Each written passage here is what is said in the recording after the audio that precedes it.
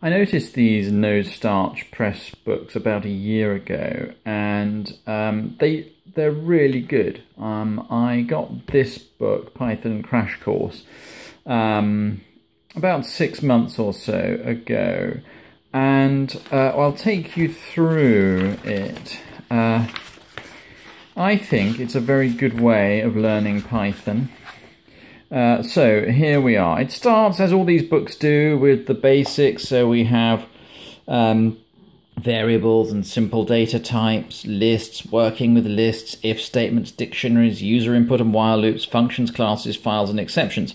So the way this book's split up is you have the fundamentals of Python, so all the things you need. I mean, and it even includes, you know, object-oriented programming. So it covers everything you need to know. And then we have these projects. So the first project is called Alien Invasion, and then we have a data visualization project, which is really good. And then we have web applications. So let's have a look at the contents in detail here. We've got the getting started. Well, that's it as well. This book covers Python 2 and Python 3, which is really handy because, as you know, if you've done any Python programming, Python's moving to Python 3, but everything really is still done in Python 2. So to have both in one book is excellent. And then it talks about Python on various different operating systems. So it's, you know, whatever system you're on, it's covered here. So that's really handy. And then we look here, this is the variables and simple data types. And, you know, I won't go through it all. You probably get the idea.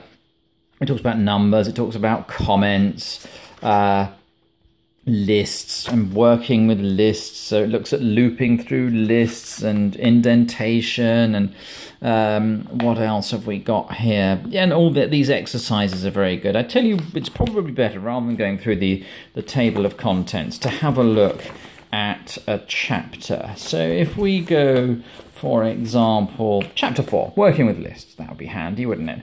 So here we have how it's laid out. So we start here with examples of how to create a list and then how to iterate through a list.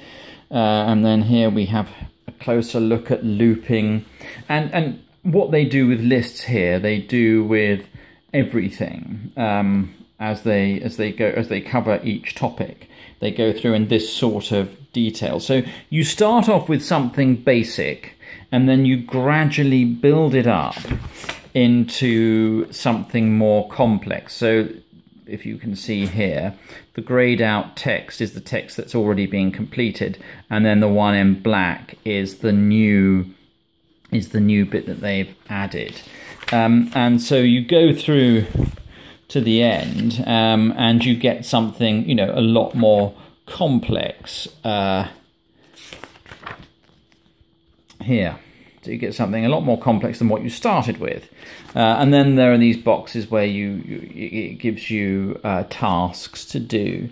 And if we go to the section on classes, you know, to have a book that takes you from nothing to object-oriented programming using Python, I think is really pretty good.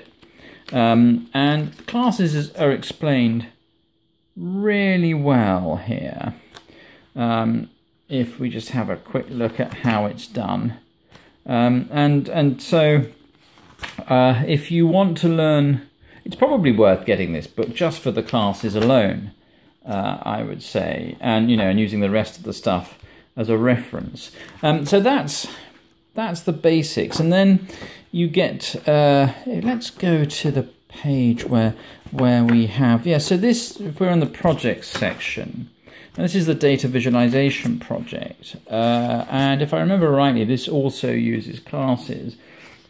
So we start with simple plotting, and then we build up from simple plotting to more complex plotting, and it tells you a lot of the commands that are useful when you're plotting. And then here we go. So we're doing a random walk now, plotting a random walk, and they create a random walk class, and they talk you through how to do that, and that's all very instructive. And then, you know, this is the plot we end up with, having done the random walk.